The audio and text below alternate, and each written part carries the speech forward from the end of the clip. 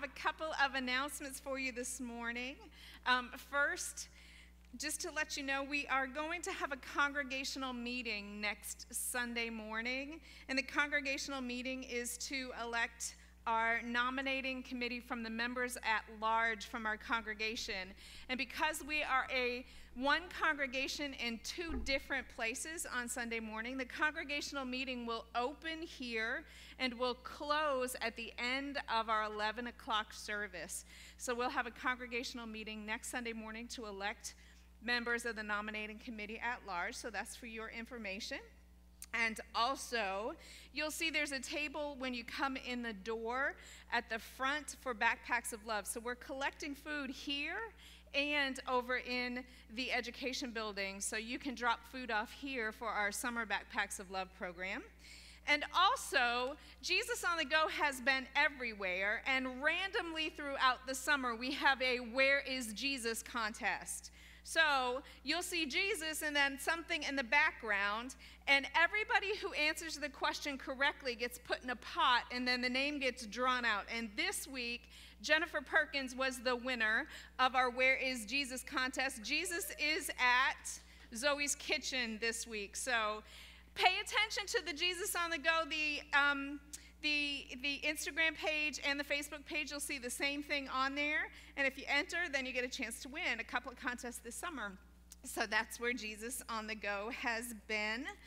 And we are really excited. We know that it is 4th of July. We're leading up to 4th of July and all those things. So today, over at the 11 o'clock service, we have a patriotic cantata, Prayer for America. So if you are feeling like you need to get a little extra worship today, we invite you to go over to the patriotic cantata at 11 o'clock as well.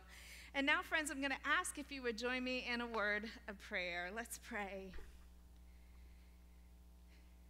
Good and gracious God, we just thank you for being God and God alone. Lord, you are present with us in all that we do, everywhere we go, and in the midst of the things that we struggle with, God, you are with us.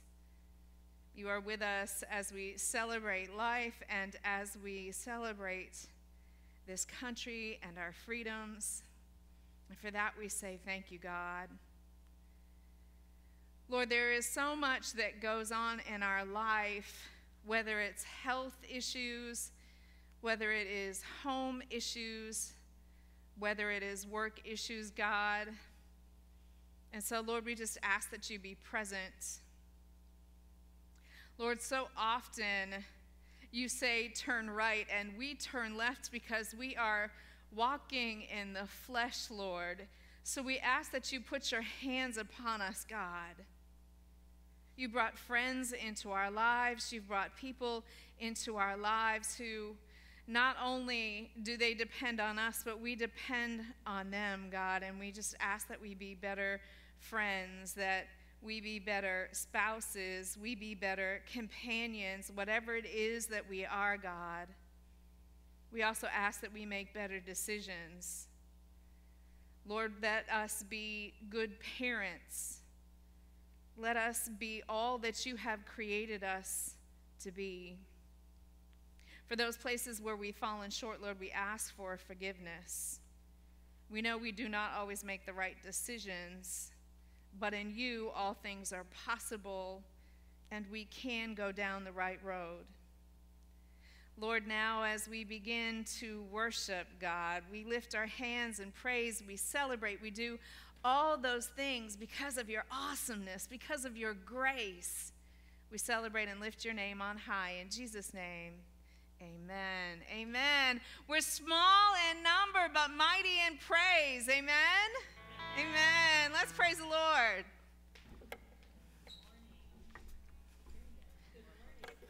Let's all stand as we start singing.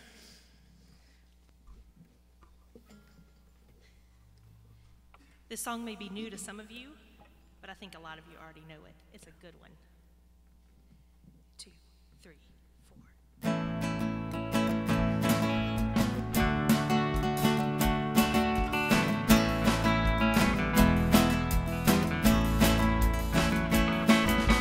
These are the days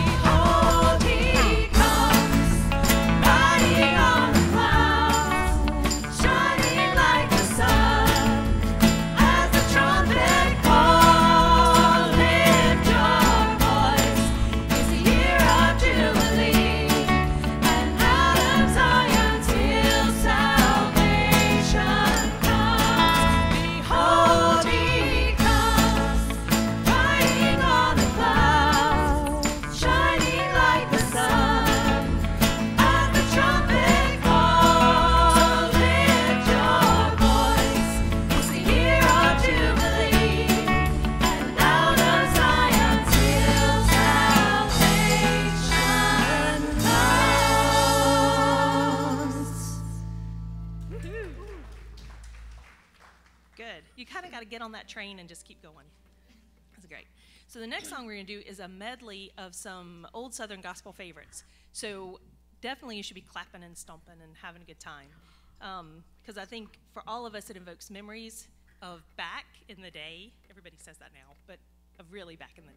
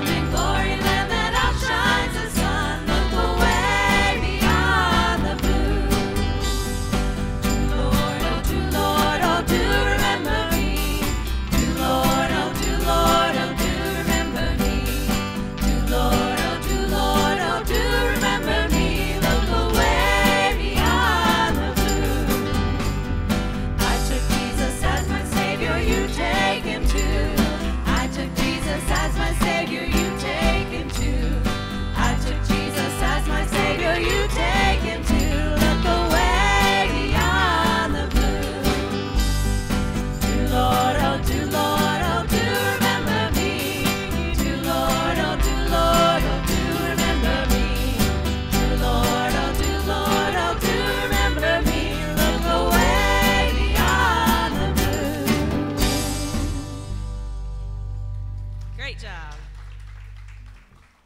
May be seated. Rusty's coming. Trouble.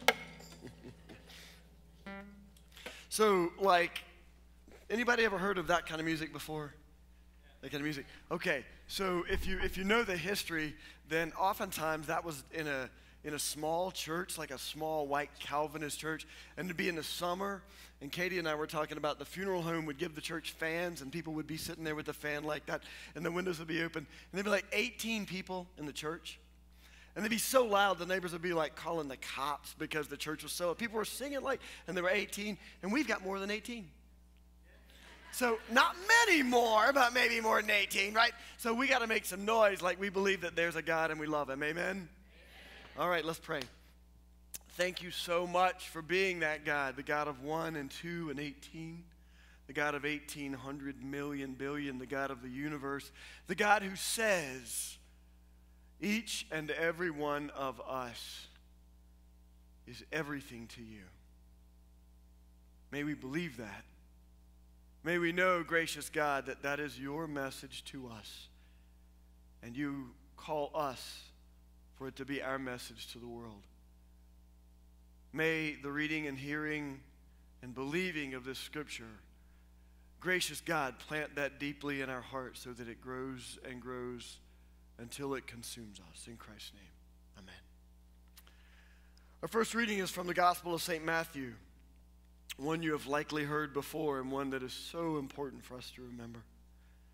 Do not store up for yourselves treasures on earth where moth and vermin destroy, and where thieves break in and steal.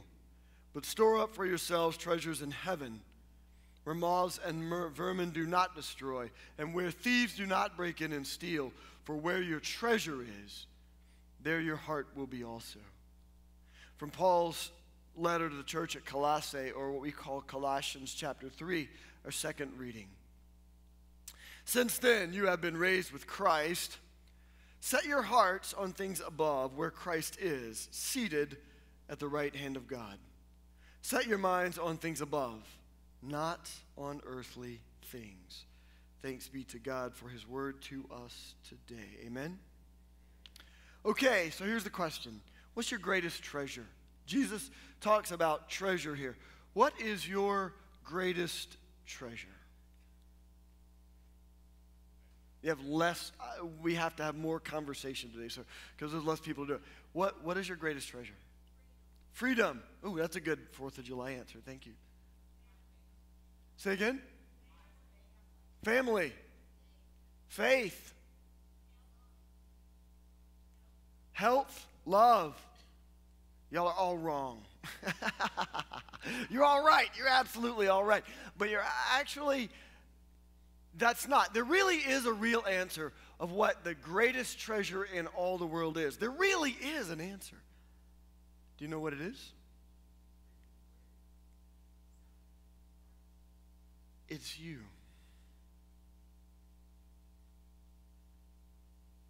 That doesn't sound like the standard Christian answer, does it?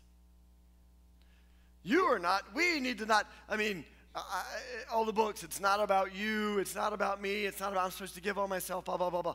So I'm going to argue with that for a minute. We're not going to go the selfish route, so don't get upset with me yet, okay? You can get upset with me later. There are places later you'll probably be ready to be upset with me, but it's you. I'm going to prove it to you. Jesus Christ left heaven to come here. He didn't do it for the Starbucks coffee. He was born in a manger, in a lowly, lowly place, to poor people. He lived and spent every single moment of his life giving everything that he is, and then dying on a cross for one purpose. You.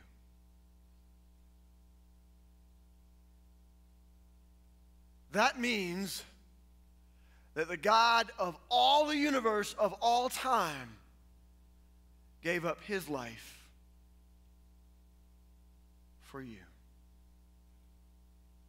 Now, if you would like to argue with me that you are the most important treasure in the world and disagree with Jesus, I offer you the microphone. Who would like to come up and argue? Anyone? You are God's treasure. So much so that he so loved you and me and us that he would give up his only son that we may have life. Now there's a second part to that.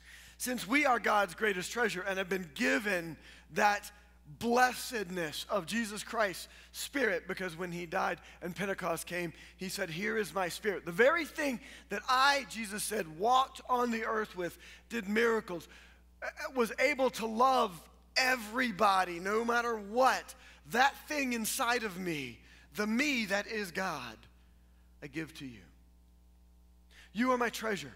And so I fill you now with grace, mercy, forgiveness, and the power of the Holy Spirit to be able to see and believe like Jesus.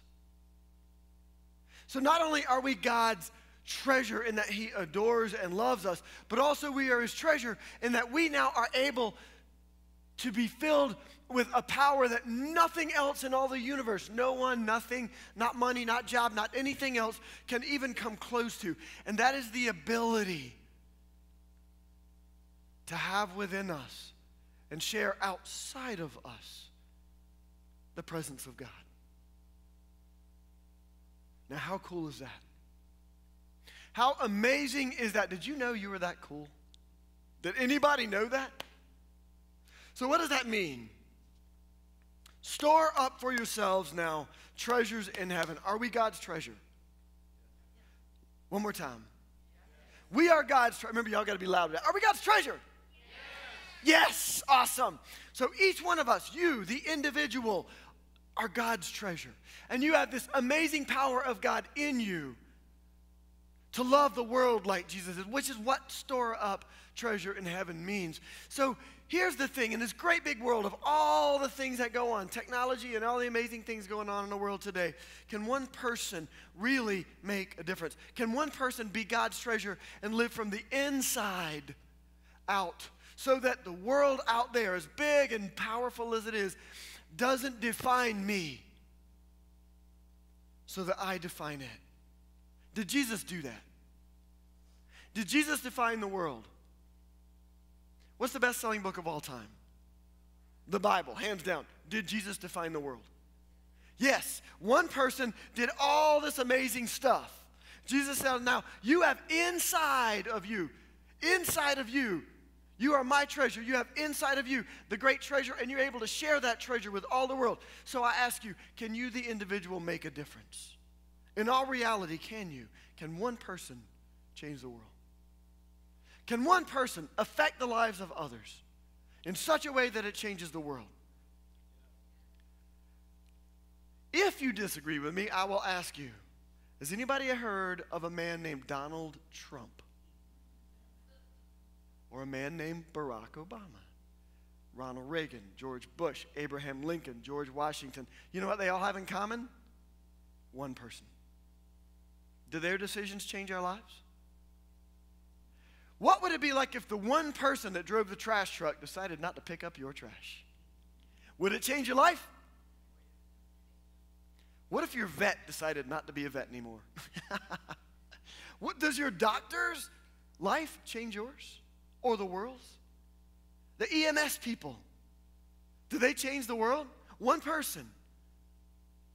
Does one person have the ability to change the world?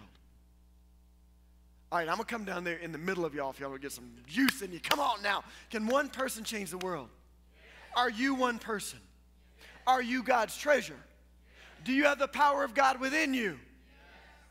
Okay, now you're getting it.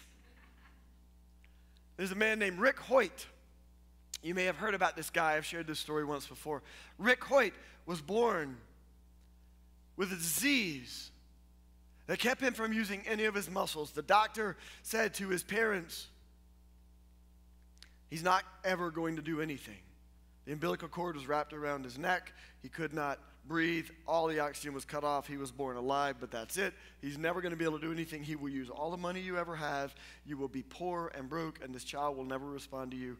Put him in an institution and be done. They wouldn't do it. They kept working with him over and over and over. One day, his dad, Dick, saw his eyes move. He said, I think my son is in there. He took him to all of these schools. They went to all the hospitals. Eventually, technology caught up with him. They were able to communicate with their son, Rick, who they found out was extremely intelligent. He just simply could not use the muscles on the outside of his body. But inside, he was this incredibly loving, intelligent person.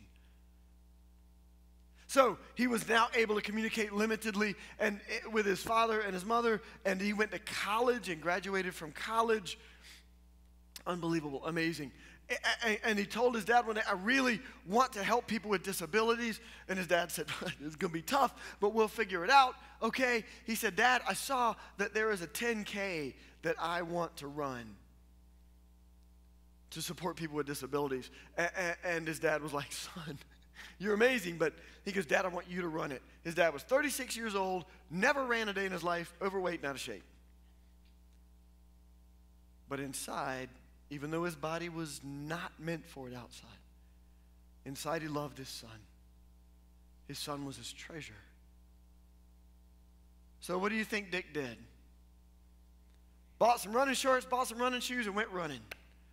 Since that time, they have run over 1,100 races and run the Boston Marathon, completed it 32 times. They have raised huge amounts of money and inspired people all across the world. That no matter what your outside is like, it is your inside that drives your life. The outside world and your outside body and all the things that are out there in the world do not define you. It is what is inside of you that can define the world outside. Amen? So if you got good hair, good for you. If you don't, there's still hope. If you're rich, you have a great opportunity to do amazing things. If you're poor, you have a great opportunity to do amazing things. What is our perception of the world? Do you ever turn on the news and get scared? Take or come across whatever website you use, Google, Yahoo, whatever. Do you ever turn on the news and go, man, the world is going to Hades in a handbasket? You start pricing alarm systems and security systems. Drive through a bad part of town and lock the doors. Do you ever worry about you to the point that you care less about everybody else? Do you know what Jesus did? He didn't run from danger and problems and hurt and pain and loss. Do you know what he did? He ran to them. Because greater is he that is in me than anything that is in the world. So I ask you this question. What is God's treasure? Yeah, we're going to have to go in a little while. What is God's treasure? Yeah, come on, for real. I want you really to understand how important it is for you to believe this. Because there ain't but about 27 of us here today, okay? But I want us to realize that one person changed the world. And you have that person inside of you. And that world out there needs our help. Jesus thought that was so true that he gave up heaven to come down here to love and die on that cross for us. He didn't run from it. He ran to it.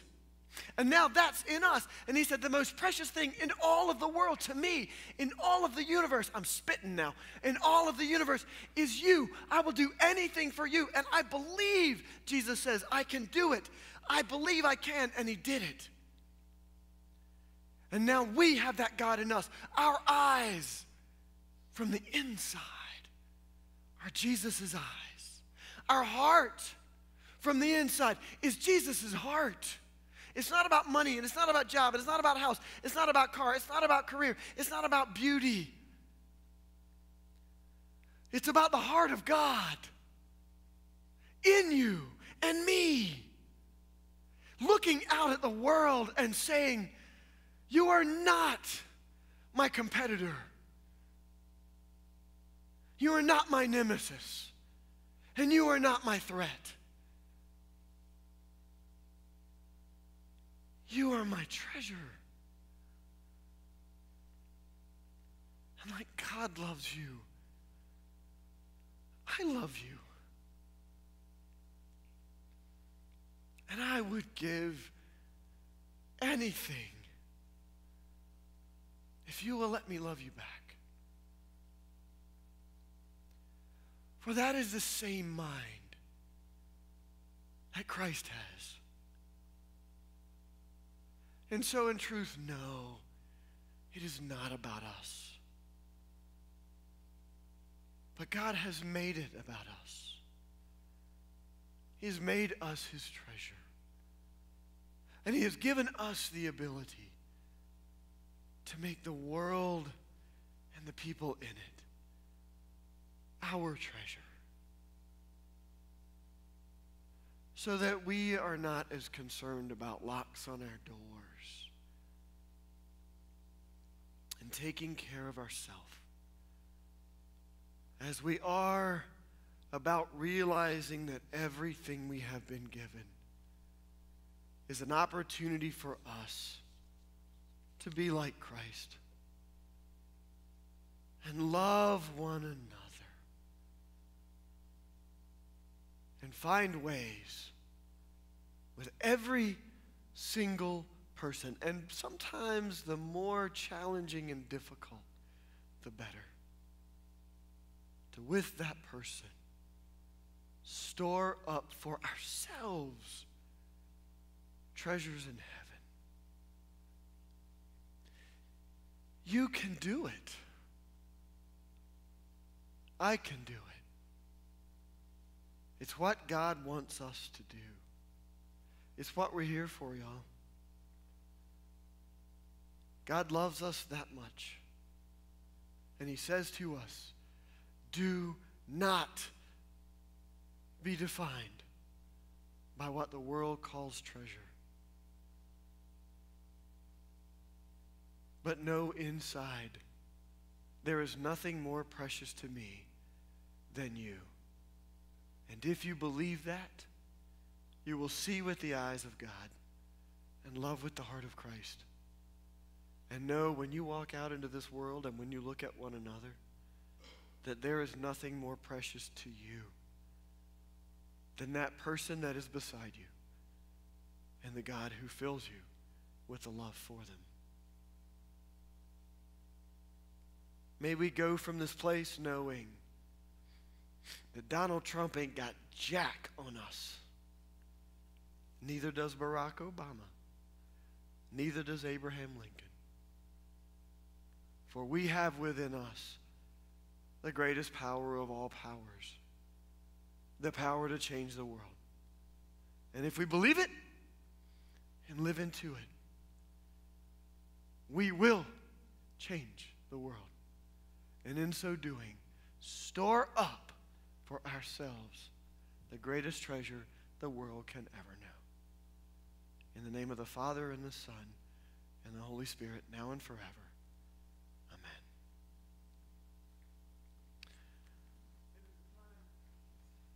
It is a time for us to be able to receive our offering. Know in this time that we are called to live inside out. All you have been given for a purpose. That purpose is to love the world. So I invite you. We have the amazing, beautiful, handcrafted receptacle on that table over there for us to put our resources into. I invite you to do that always and forever.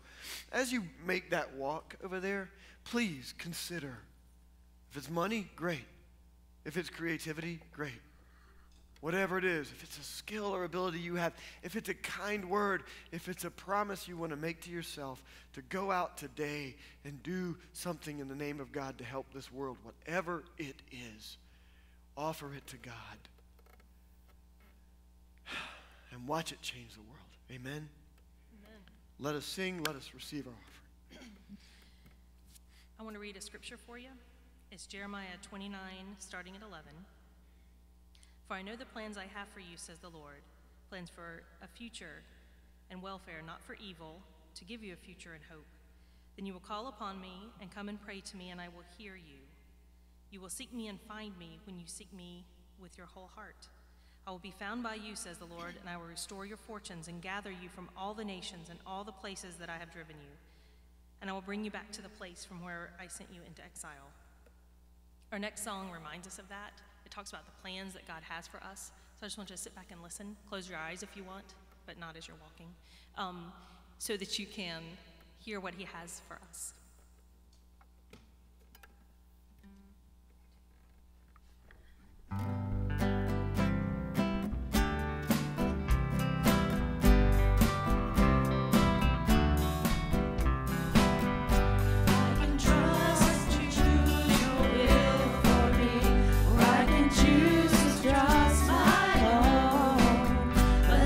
Time I do, I end up on my knees.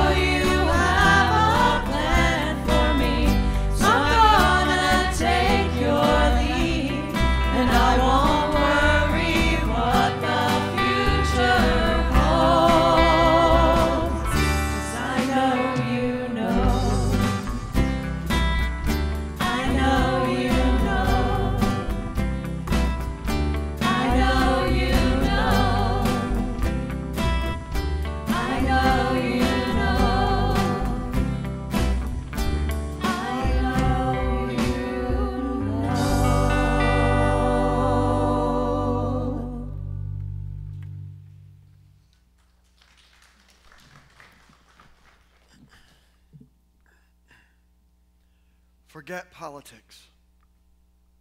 Forget scales of magnitude.